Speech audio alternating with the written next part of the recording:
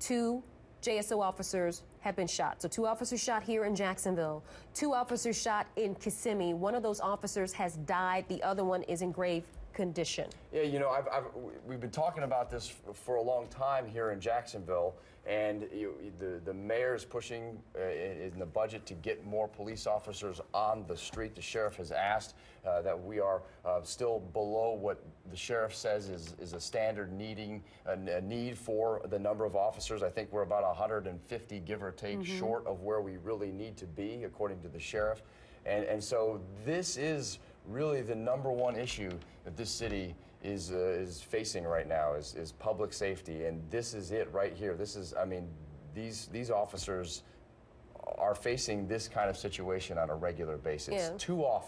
Too often it is a scary situation. You talk about public safety, and Jacksonville has seen its share of gun violence. Yeah. That's something we see a lot of. We had a shooting tonight on King Street that Ben Becker was at before he was here on the desk with me. Ben, by the way, heading over to UF Health now, where those officers were taken. But gun violence is another problem, and that's another reason why the mayor is pushing to get more officers on the streets, because people want to feel safe.